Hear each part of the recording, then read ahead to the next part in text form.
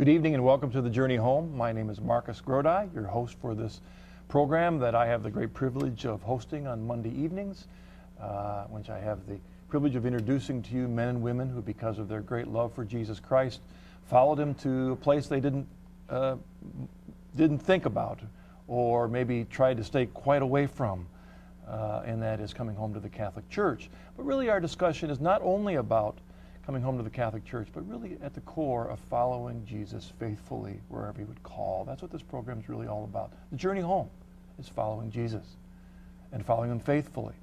We believe he established a church, and that's why we're home. Now, you're an important part of this program, so even before I mention our guest, I want to give you the phone number because you're going to want to call tonight. It's 1-800-221-9460. If you're outside North America, you can call us at 205-271-2980. Our guest tonight is Karen Sadock, and our journey tonight is from primarily, most recently, the Anglican Church to the Catholic Church, but she also has a wider journey. She brought her first to the Anglican Church, and I do believe in hearing her story, you'll see that some of the reasons that drew her to the Anglican Church, on the one hand, drew her home to the Catholic Church, but also may have made it hard to make that final jump to the Catholic Church. It's often an issue that Anglicans particularly deal with. It wasn't quite the same for me as a Presbyterian, but I think I always love to hear the stories of Anglicans, especially given the issues that are facing Anglicans tonight. So if you're an Anglican watching tonight, an Episcopalian, you're more than welcome. We're glad you're here watching. And especially if you have a question, give us a call, 1-800-221-9460. Or if you're outside North America, you can call us at 205-271-2980. And you can send me an email at journeyhome@EWTN.com. Karen, welcome to the Journey Home. Thank you, Marcus. It's great to have you here. It's astonishing to be here. Well, as I mentioned, the Anglican Church was not a step along my own journey. I was brought up Lutheran. I was a Congregationalist Presbyterian for a while, then the Catholic Church, and I stayed away from the Anglican Church. My experience with the Anglican Church was it was kind of up there. I was more of a low church folk. Well. And so for my journey in the Catholic Church was a big jump from low church to high church, but yours was a little different. And so as I do every week, how about I invite you to start us at the beginning and give a bit of your spiritual background. Well, you're right, Marcus. By the time I came into the church, it was a change of 1 degree. But it was everything. But I didn't start out anywhere near like 1 degree close to the Catholic Church. I was raised in an unchurched, nominally Protestant family whose basic catechism was, we're not Catholic. And yes, and my theological education began with, now I lay me down to sleep every night, which to me is, I think, a theologically perfectly sound prayer and good for every little child to say. And I was taught the Lord's Prayer, and we said grace at dinner. And that's more than most, though, I would say. Other than that, there was my parents never set foot in a church. Yep. And I went to Sunday school down the block. There was a Lutheran Sunday school because I didn't have to cross any streets, so I could go by myself. And that was pretty much it. Until I was 8 years old, and a little classmate friend of mine invited me to join her family, spend the night with her, and we went to the Bethesda Missionary Temple, where I encountered the most amazing thing. People jumped up from their seats and started wailing like banshees, and I was scared to death. But my little friend Kathleen said, don't worry, it's only the Holy Spirit coming into them, and it's perfectly fine. And then the person who was doing the service that night invited all the sinners to come forward and accept Jesus Christ as their personal Lord and Savior, and sure enough, Kathleen and I went right up there with all the other sinners and gave our hearts to Jesus. And looking back, I don't doubt for a minute that I really did give my heart to Jesus that night. Of course, I tried to take it back a couple of hundred times subsequently, but he plays for keeps.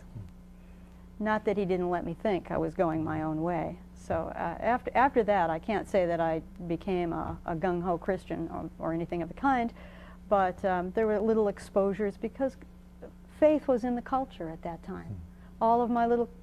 All my classmates were either Catholic or Lutheran, and they all went to church on Sunday. And I went to an after-school program with Lutheran friends, and I learned the Apostles' Creed, and I learned this little light of mind, and what a friend we have in Jesus. And not much after that happened until high school, when I was influenced by a thing called the Voice of Christian Youth. You ever hear of them? I don't think they exist anymore. They were a parachurch ministry, very evangelical, everybody's standing up and making your witness, you know, so I started carrying a Bible around with my other books. And we used to meet in the radio broadcast studio at 7:30 in the morning and pray. We were very profound, you know. And, dear Lord, let the Rally for Jesus be just terrific next week, and help Alfred pass his biology test. We were very gifted. Yep. Important stuff at that age. That age, you know. Indeed. But then I was about 16 years old, and there were 3 heavy artillery mortars that landed in my life that made me wake up to the fact that there's more to this than Voice of Christian Youth, and you need to get serious. And the first thing was that in my great books class, I read the first book of the Divine Comedy, Dante's Inferno. And I know that it's a lot of... You were blessed to have that option. You were blessed to have that. So many people went through high school and college and never read the great classics, and you were blessed to have that I option. was very blessed to have that option. Yes. So it was very moving, because it opened my eyes to a world that was comprehensively faithful, despite all the chaos in the Inferno. I mean, all these terrible people. But it opened my eyes to the fact that you could view the secular world through the eyes of God, as Dante clearly did.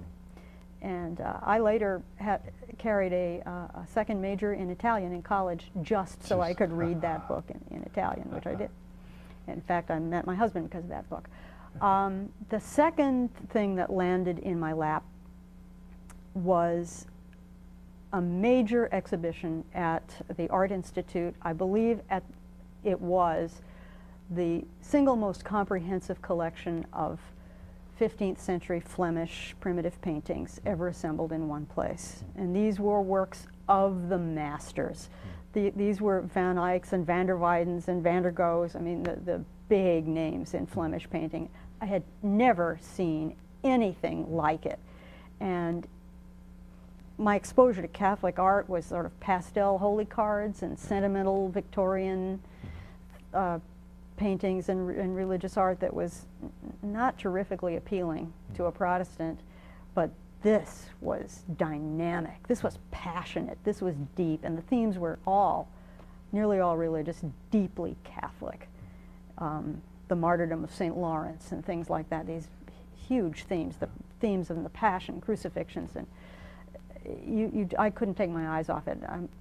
I must have visited that exhibit not less than a dozen times. And the third thing, you know, it's always something unimportant that gets you, and I wouldn't say it's so unimportant, but it really influenced me hugely. I went to the movies one night with my cousin who was visiting me in town, and we went to the movies, and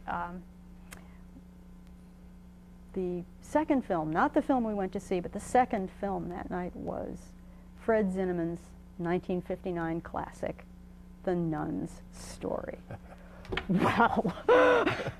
I mean, I thought nuns were just for hitting little kids when they didn't know their times tables. I had no idea that this was a world that was people who were trying to live a pure gospel life with integrity and passion, and to live a life of prayer and to make their prayer alive and Christ alive to other people. That was a whole new world for me. And I fell in love with the austere beauty of cloistered life as portrayed in that film. It was exquisite. And I would have signed up to be a nun right there on the spot, except for the prerequisite that you had to be Catholic. And it never occurred to me, I was dense, you know, it never occurred to me that maybe this was a message telling me that I should think about becoming Catholic. Not a chance. Were you still basically this time of the early ilk of your life? Yes, very much. I'm still in the Voice of Christian Youth, you know. All right. So I realized, however, this kind of stayed with me. And it made me realize that if people are living their lives as portrayed in that film, if the faith of Christianity has intensity to it that can inspire a Dante and a van der Weyden, that this is something I need to deal with. And so I was English by extraction, and I had a natural proclivity to things English. I should backtrack a moment and say that one of the things that my mother did for me, she was Canadian-born but of English parents, was she insisted that I watch the coronation of Queen Elizabeth when I was a child. And I fell in love with Westminster Abbey. It's a magnificent place. Yep. And I was also kind of haunted by an image that meant nothing to me, but it haunted me. And that is that in the coronation ceremony, after the Queen receives her crown, she removes it before she receives the Blessed Sacrament. I didn't know what the Blessed Sacrament was, but if the Queen is removing her crown to receive her king, this is something to pay attention to, and if it's going to be religion, I want a piece of that. So I approached the Episcopal Church in my town, and I was very fortunate that it was the Episcopal Church, because coming from where I came from, I was gradually admitted into a world that had three critical things: real sacraments, or a belief in the efficaciousness of sacraments. Yeah. It had a belief in apostolic succession, and it had historic, formal liturgy. And those are three really big things. Yeah. Definitely different than where you came from. Different from where I came from. I also had a rector who had a very sensitive and strong ascetical and mystical bent. So those things meant a great deal to him. And since things that Catholics did were not acceptable, if Episcopalians did them, it's okay. Like, we always tell a joke on ourselves about the 39 Articles, where it talks about the Romish doctrine of purgatory and how it is repugnant to the Word of God, right? But the Anglican doctrine of purgatory is okay. So if Anglicans did it, it's okay. So that was a huge step for me, because it drew me into living a life that was Catholic in form. Then I went to college. Oh, okay. Now, how long were you Anglican then, about up until the stage, until you went to college? I started going to the Episcopal Church when I was 16. I was confirmed when I was 17 and went to college. Okay, so a couple of years, very active in the Anglican Church? Year and a half. Then I went to college. I'm wondering, maybe, let's just jump right into what opened your heart, because I think we'll clarify just a couple of issues, because I think you made an important point, that this often the conversion for people from Protestant to Catholic Church, that's the big jump. You're making that big jump at this point in time into the Anglican Church. Yes. It was really, that was the big jump for you at that point, right there. And you're going through these couple years of, that's what I was wondering about, those couple years, about there is the conversion process of dealing with doctrine, praxis, morality, and all those issues, compared to more of a free evangelical perspective, to a very, really Catholic in almost all of its degrees. Yes, and that's so right. you went through that period during that time as a young woman. So you get to college, and very active then while you're in college in the Anglican Church? Absolutely. Absolutely. All right. Well, then what grabs you and gets you thinking Catholic? Palmer Throop. Palmer Throop. Legendary history professor at the University of Michigan. A scion of one of the fine families of Virginia. Characterized all of his favorite people in history. Plotinus, one of the great metaphysical brains of all time. We loved him to death. And he made us read Irenaeus of Lyon, that famous defense of the See of Rome. And I'm sitting in the undergraduate library and I'm reading this and I'm thinking, whoa, he's right. So I went back to Canterbury Club and they said, well, right. And I said, pardon me? And they said, well, he's right. except, you know, the church's been split since 1054, so you can't accept this with the same authority that you would if the church had remained undivided. We don't have the consensus for papal infallibility and the things that go along with this supremacy of the See of Rome. And I said, well, okay. So I didn't become Catholic that year. But that was the place where I knew probably I was going to have to die Catholic one way or the other. I thought the way it was going to be, many of us at that time thought that there would be union, because so many Anglicans were coming towards Rome. So we remained faithful in our Anglican tradition, and those steps were looking better and better all the time. So that's how we thought it was going to be. Let me ask you this point, I mean, because when you talk about Anglicanism, especially American Anglicanism, I mean, the range. Oh, it's enormous. Of what you might experience at any local Episcopal church you walk into is just a huge range of, sadly, doctrine, practices, everything, liturgy. Where were you at in that time? Were you Anglo-Catholic? I was in the middle. Okay. Irenaeus caused me to start up-churching. All right. You know, instead of becoming Catholic, I just kept up-churching one notch at a time. But this particular answer that you received to your question at this point then became your knee-jerk response, which protected you from actually acting on what he had convicted in your heart. A little bit, yeah. Because that's sadly what often happens, is that we find something, you know, like for me it was, I believed in eternal security, but then there's Hebrews 6:4 that says that if you've tasted it and leave, you've committed apostasy. Well, someone would give me a quick answer to that, oh, good, I don't have to think about it anymore. Exactly. Okay. Exactly. So there it is at the seed, but what happened?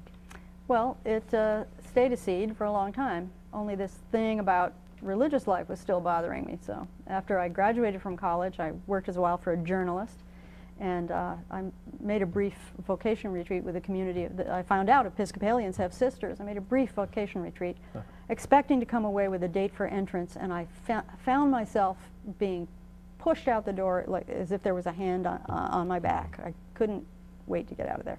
So that wasn't going to be for me.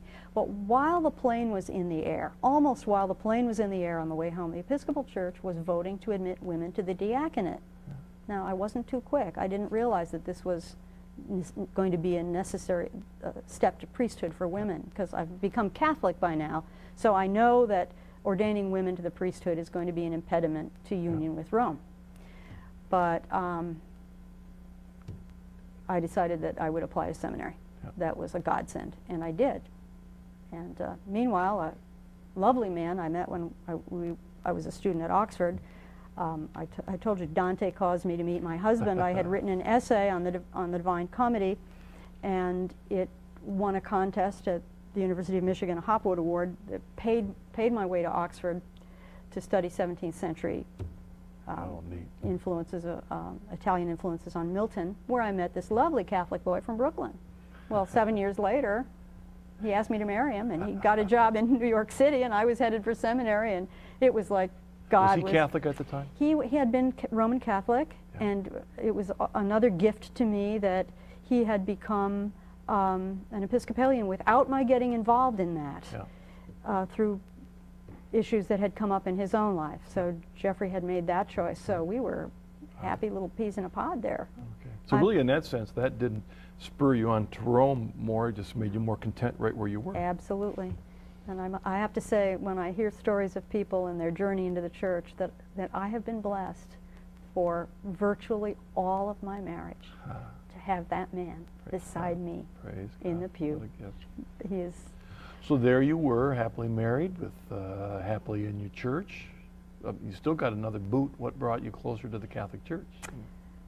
After seminary, different things happened. I did not pursue the diaconate. That's a whole different story. I don't think I need to go into it here. And I moved along. I was drafted into the sort of the wing of the church that was trying to save the church from itself as various doctrinal and moral issues began collapsing one by one. Many Episcopalians with great courage and vigor and sincerity and effort tried very hard to staunch the bleeding, and it didn't work. But there were little pieces that it's not just one thing. Right. It's little pieces. I remember I had made the acquaintance of Malachi Martin. Many people who watch this show may remember him. And I remember he looked at me one day and he said, "You're going to have to die Catholic, of course, or go to hell." And people get shocked when they hear that. I realized what he meant. Karen, you walk like a duck, you talk like a duck, you think like a duck. Mm-hmm. Yeah. What are you doing? You know, what are you doing? You're living a lie. And that was one of the little things that came in to make me make the choice. What was the biggest final straw, you know, that you would say that would really kick you in? Ultimately, what was it? There were two things, little Okay. sentences that came through prayer. All right. One was, if you have apostolic succession and Peter is not in your Episcopal college, what are you thinking? That was the first thing. And the second thing also came in prayer, and it was, Karen, you have come to the point where not to do this is sin. And I still thought, I kept saying, Lord, you can't want me to be a Catholic. It's just going to be going through the same thing I've been through for the last 25 years, only worse. The stakes are higher. It'll be worse. You know, and he said, yeah.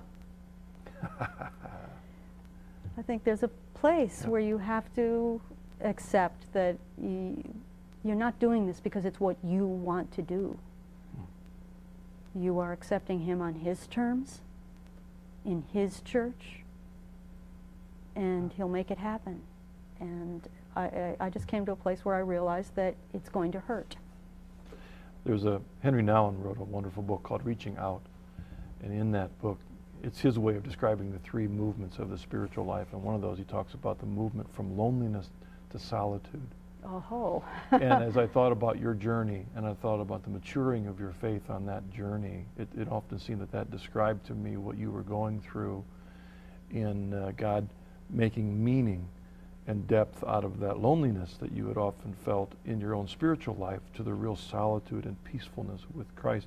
I mean, we didn't have the time for everything. We talked about your Ignatian retreat that you went on and the big impact of that. And I'm wondering about people who might be watching who struggle with that loneliness in their spiritual life. And I think you found a depth of it in the solitude of the Catholic faith. Could you talk a bit about that before we take a break? Thank you for asking that, Marcus. It's very true. And I think that many of us think that in making these choices that we can do it, it's going to be easy, or that because there are other people perhaps with us, that it'll be better. But ultimately this journey is like death.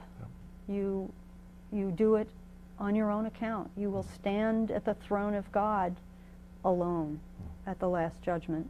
And this is a road you have to travel alone in response, personal response to the call of Christ.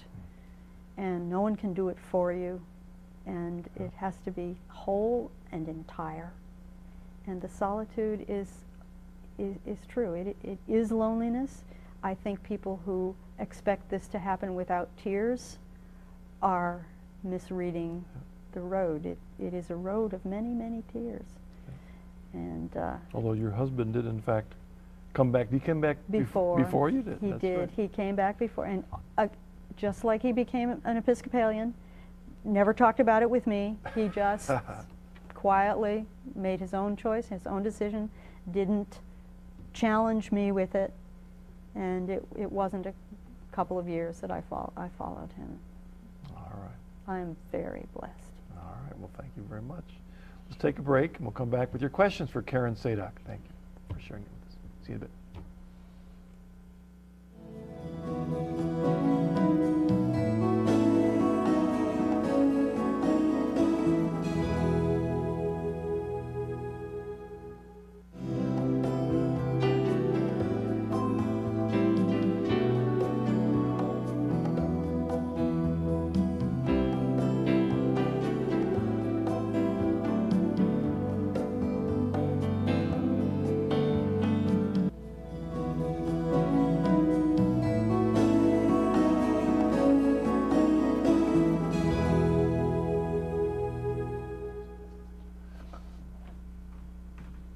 welcome back. Our guest is Karen Sadock, and thank you very much, Karen, for, you know, it's always, time flies, isn't it? Yeah. And you did a fine job, but let's jump. We've got a number of callers, so let's get right into our first caller, and Joel from Ohio. Hello, Joel, what's your question for us tonight? Hi, I wanted to know why you think there is really no real role for Mary in Protestantism, and especially since the fathers of the Protestant movement had strong devotion to Mary. Yep. Why is it diminished? Great, Joel. Thank you for bringing that issue up, because it's an important one. It's a wonderful question, and I'm glad you asked it, and I'm glad you know that the founders of the Protestant movement had a devotion to Our Lady, because they all did. Luther, Calvin, yeah. Cranmer, to their dying day, believed all of the doctrines that the Catholic Even Church. Cromwell? And really. But I think what happened is that the Enlightenment came along, and I think Our Lady was, I think she was trashed with the Enlightenment. It was a rationalist movement, and these are doctrines that you have to accept in love and faith. Yeah. And you have to take a little bit of a jump. And I think that's pretty much the answer. Yeah, it reminds me, you said in your early days that your main doctrine was anti-Catholic. Yeah. And that's really why people are really pulling Mary out of their belief system. It's just because it was that is Catholic. Changing. Yeah. Yep, yeah. And hopefully maybe, for example, Lutherans will rediscover the Marian heritage in Luther, and Calvinists will discover the Marian heritage that's there in Calvin. You know. New Zealand acquaintance of mine, an internet acquaintance, has just told me that there's a Marian festival, and a statue of Our Lady travels from church to church in New Zealand. The church is named for Our Lady. Nearly all of them are Anglican churches, and so it's coming. Good. Let's go to our first email. This is Brenda H., and she says, hello. I am a college student, and as a result of one of my great books courses, Dante's Divine Comedy, Milton's Paradise Lost, and Augustine's Confessions, I immediately converted to Catholicism. However, my friends and family are convinced that I've been brainwashed by these books. How would you suggest responding to this? Thanks, Brenda. Great email. Oh, Brenda, you have obviously been sent to a very fine university.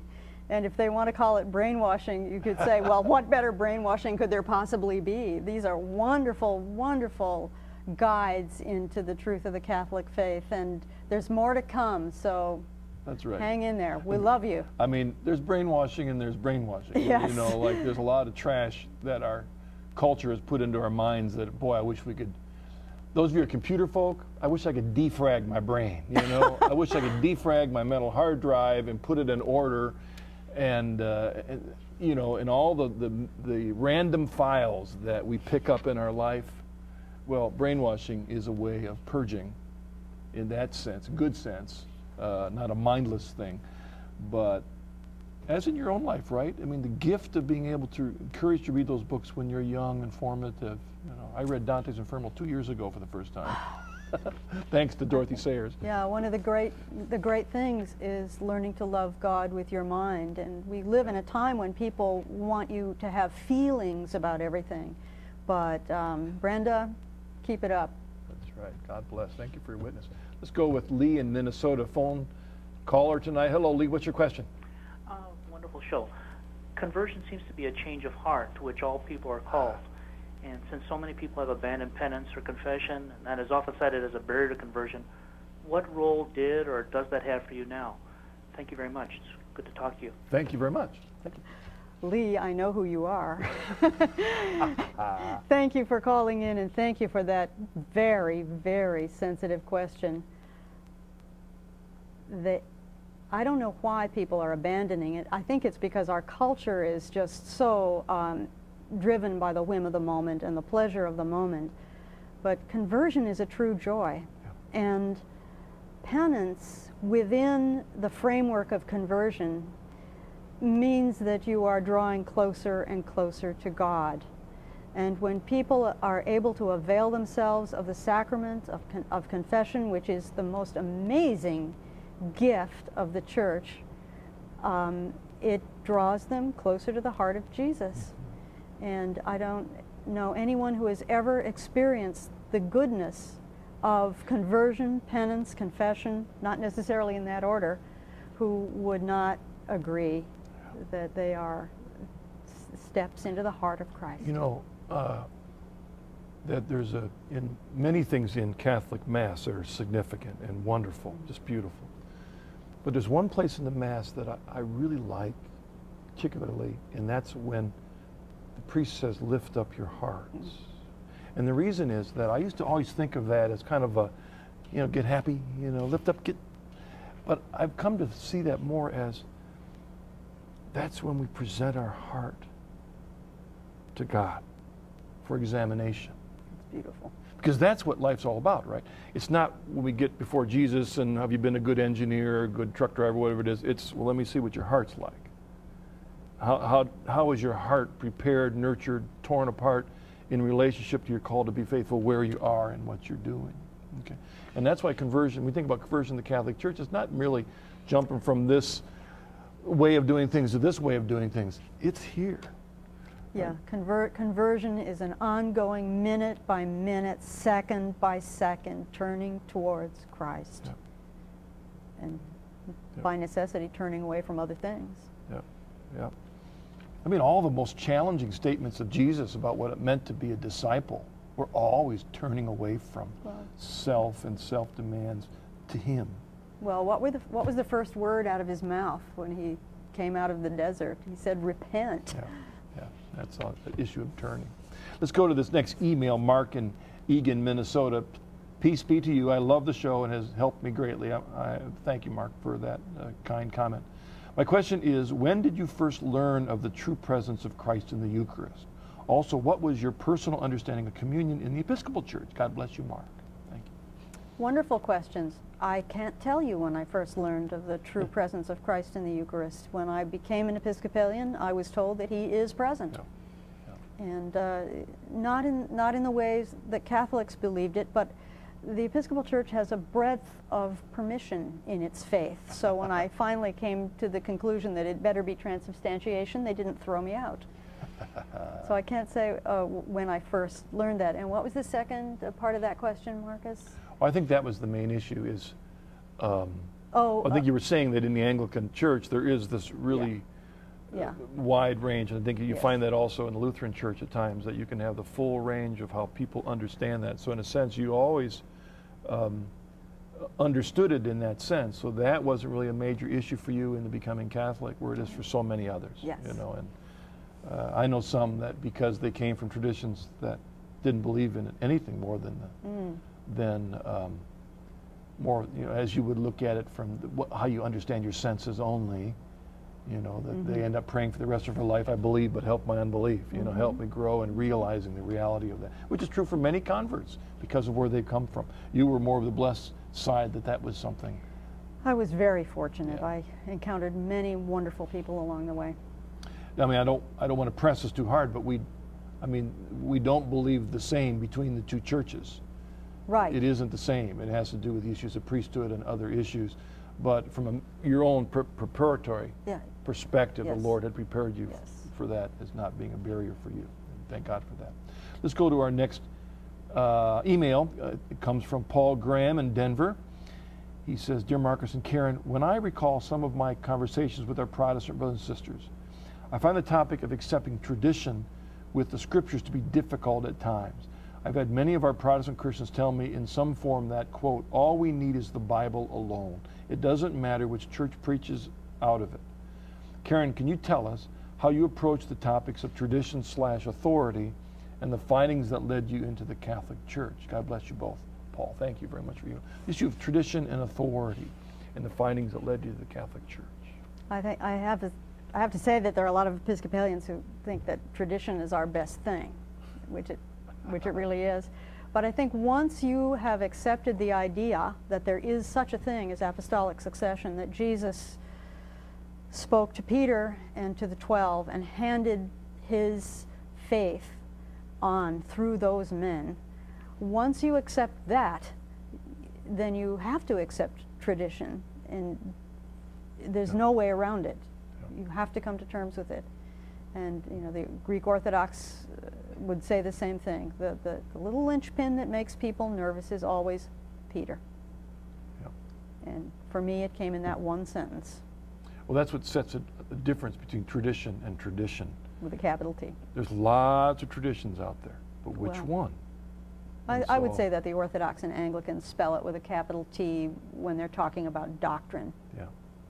Yeah. In the areas where definitely there's very similarities. Yeah, we're not talking about how many bells you have on your thurible.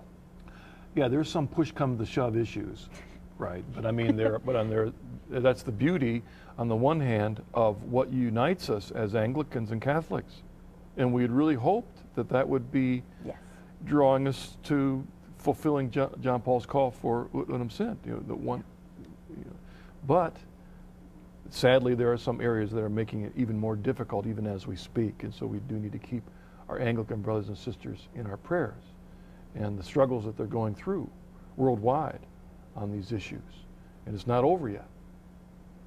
We know that from some, even watching the show, from letters I get from some of you, it isn't over yet. And so we need to pray for that, as well as other denominations that are dealing with those very issues this summer, maybe next year. We need to pray for them, that they'll be faithful. Let's look at our next phone call. This is Jim from Massachusetts. Hello, Jim. What's your question? Hi, Marcus. Hi, Karen. Oh, bonitas, Karen. How are you? Jim Nuzzo? That's it. I just want to ask a question, Karen. When you moved from the Anglo-Catholic Church to the Roman Catholic Church, how was the transition in the liturgy to you? Well, Jim, I know that you go to the Church of the Advent in Boston, and it is very, very painful for an Anglican who is accustomed to beauty and reverence and the honor of God and scholarly sermons, not just homilies, and throw in a little Palestrina. It's very, very tough for some of us to come over and experience the profound culture shock that you get when you walk into a Catholic church in a normal suburb on a Sunday. And you know what? You have to stand it. You just, that's what it is. You want the authenticity? He doesn't make the church for me. He makes me for the church. I was just thinking about the gospel text for yesterday. Jesus said something about where your treasure is. Absolutely. And so we've got to make sure that our priorities are right.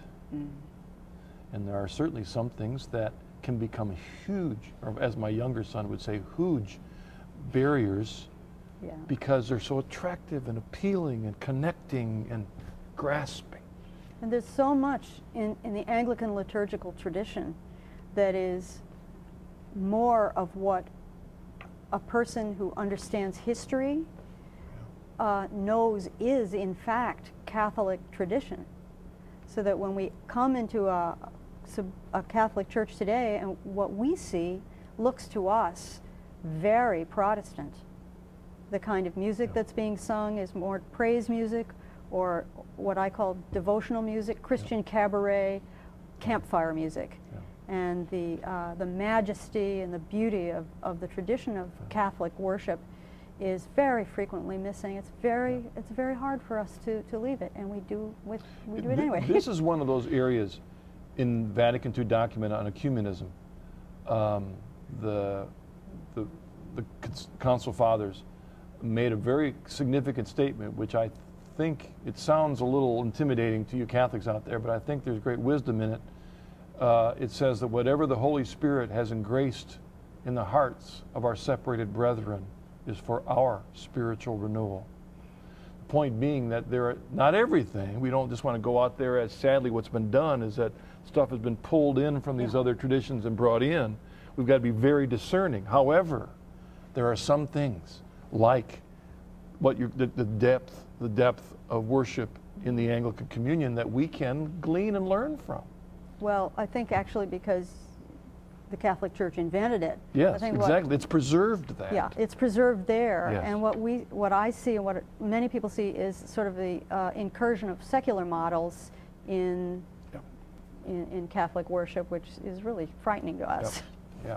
I will say that for many of us Protestant pastors that came in, when we see some of these changes in the Catholic Church that you've mentioned, we want to scream, because that's what we saw happening. You saw that. We saw that happening in the liberal Protestant churches, or going in these things, and said, that's not what we want to bring in. That's not that. But there are some good things that the Spirit is doing in the lives of our separated brethren, that we're preserving certain aspects that we say that, yes, that's what we need to recapture.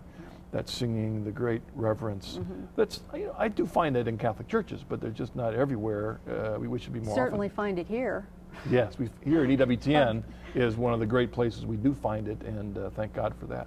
Let's go with our this email really quickly. Diana Williams in Queensland, Australia. Hello, Diana. Thank you for the email. Dear Karen and Marcus, thank you for sharing your story. I would like to ask you about women looking to go into the Anglican priesthood. It is my thought, even as I speak, hopefully I'll keep talking. We have had a storm go by, and I don't know if I'm still broadcasting at this point. Am I? I'm still talking? Okay, I can just barely, the email has come back on. Let's go. It is my thought that those women who are obviously very sincere in their desire to follow Christ could be misinterpreting their call. Could they really be attracted to the life of a Catholic nun, but don't understand the path to tread to fulfill their desire? Do you ever get the chance to speak to women about their choice to be priests? Thank you again, and may God bless you and your husband for being open to his voice. Diana Williams in Australia. Thank you very much. That's a big question. You got an hour?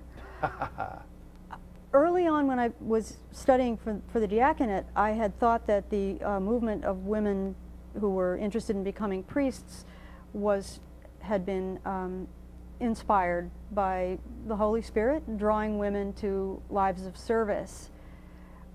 I became quickly disabused of that, and it was not hidden in the Episcopal Church. It was not hidden that this was a secular agenda, and it was aimed at issues of empowerment, and it was very tangentially using the church as a way of doing it. And that does not say that every woman who's a priest in the Episcopal Church has that motivation, because I've met a few who are wonderful, wonderful, holy women. And that's true. But the movement itself, and mind you, I'm out of it for a while, but in the early days, it was strictly secular in origin and aimed at, to quote one of those women, power and perks. When I was in seminary, there were Catholic women at my evangelical seminary getting MDivs. Hopefully that the door would open for them. And they were always in your face on all these issues. And as for monastic life, it's hard to say, because it's such a spectrum of what monastic life is in the Catholic Church, or religious life in general, the active apostolic orders. It's a very different thing from priesthood. And for those who have a sense of what priesthood is, it's not the same. Let's go with our next caller, Charles from New York. Hello, Charles. What's your question? How you doing, Karen and Marcus? My question is tonight, being brought up, born in a Christian family, a Catholic sect, and then falling away from the actual religion at the age of 20, and being in Nowheresville in like limbo for 30 years, and then like last year 50, and when I reached 50, it struck me again like what I was doing. And I started watching your channel and, you know, getting back into the faith, and I feel like that my faith has been enhanced 10 times fold since I've been back into the religion. But question is that really considered a conversion, coming back to the faith? Thank you. We often will use the phrase revert instead of convert, but really it's a conversion. Talk about it. Absolutely it is. And every minute of your life, Charles, you are being called to conversion. And if the Holy Spirit has given you this flood of grace, which He sometimes does, and it is an enormous gift, just thank Him for it and fly on those holy wings and enjoy every second of it.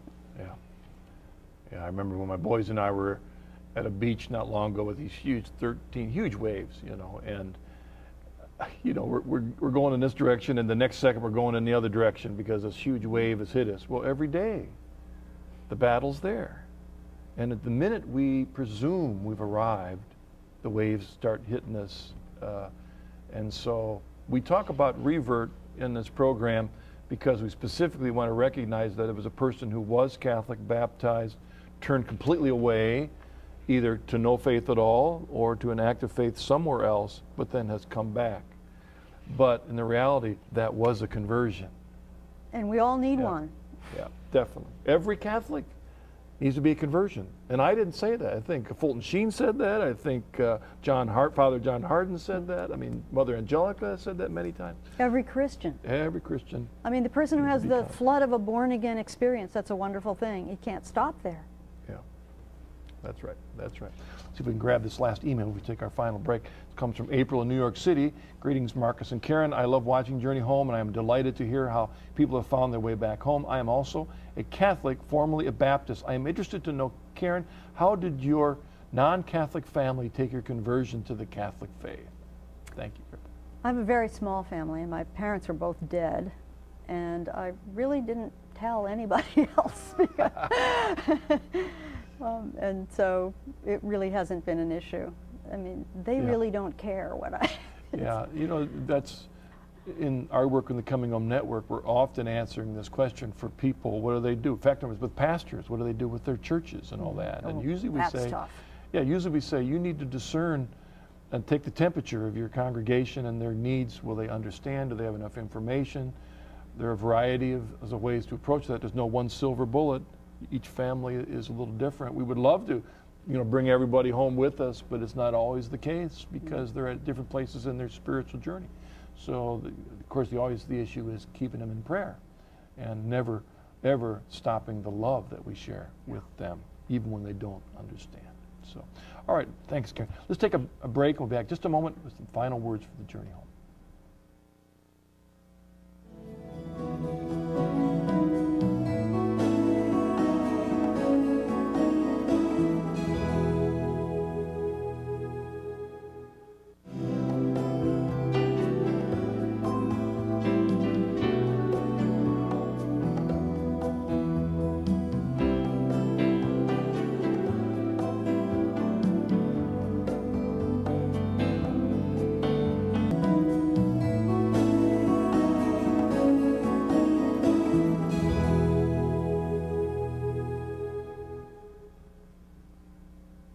Welcome back. Our guest tonight has been Karen Sadock. And how about, as a kind of a bookend to our discussion, talking with the audience about how becoming a Catholic has deepened your faith in Christ? I don't know if you would call it deepening my faith in Christ, but there's one word: the peace. For me, it was a years-long struggle. And when I finally said, Lord, I surrender, the peace. It was like an embrace. 1 degree, and it's everything. I remember the pastor that was so influential in my coming back to Christian faith when after I had gone way off left field during college, and when I was then, after my conversion, was needing to make some difficult decisions with my life. His statement was, measure the peace. In other words, sometimes measure the peace, because you see that as a gift, as the fulfillment. When you have to make a different, you live with a decision for a couple days and you live with its alternate and try and somehow, under the guidance of the Spirit, measure that peace, understand that peace, as a sign of God saying, you're on the right track. It's not always easy there, no, but it's a confirmation. Of course, there's also that statement by Jesus in John 15 about, hey guys, the reason I'm telling you all this stuff is so you might have my joy. In the fullness of that. Would you say that you've experienced, I mean, I don't want to put words into your mouth, but have you found a more fulfilling aspect of that joy in the Catholic Church, even though some of the music isn't quite what you were used to? But no, it's joy is a very misunderstood word in our culture, and it is not always hysterical elation. Yeah. And joy is often a flood of tears.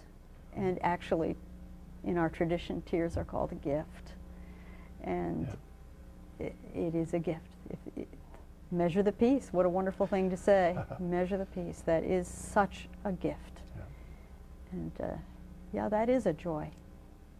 Well, Karen, thank you very much for joining us. Thank you, Marcus. Thank you for sharing your story. It's been a pleasure. Opening up to the audience. And I know they appreciate your willingness to share what God's done in your life and bring you home to the Catholic Church. I thank you for joining us. You know, a couple things that came up in tonight's program that I think are important. And as I say this, I'm a little hesitant because I'm afraid that maybe some of Catholics might misunderstand what I'm saying when I emphasize the fact that John Paul, in his encyclical Redemptoris Missio, I wish I had the entire text in front of me, but he says in that encyclical that converts are a gift to the church. And he elaborates on that. But one of the things he mentions and emphasizes is that we can learn from our converts. We're all called to be converts. But often we recognize, as I mentioned earlier in that encyclical on ecumenism, that sometimes we can see that the Holy Spirit is able to do things out there in ways that he would like to do in here, but maybe because we're so set in our ways, or that we can learn. Now, not everything. That's why when we look for renewal and we look for ideas, we've got to make sure that we're doing it in union with Peter in the hierarchy. We don't just grab something and pull it in. And I'll be honest with you, there's a lot of things I've seen pulled into the church that I wish had never been pulled in. But when I think about what Anglicans have to give us, I think that they preserve some aspects of the reverence in worship, in singing. That is something we need to glean a little bit. In our singing, it isn't just make a joyful noise. It's really let it go from our heart, the joy and the gifts that we've received in this wonderful church. Why do we hold back at all? Why do we hold back? To let the world not hear the beauty and graces of this church that we've been given. Let's let the world know through every aspect of our worship when we stand before him in great praise. We'll talk more about that later. God bless you. It's always a pleasure to be with you on the journey home. See you next week.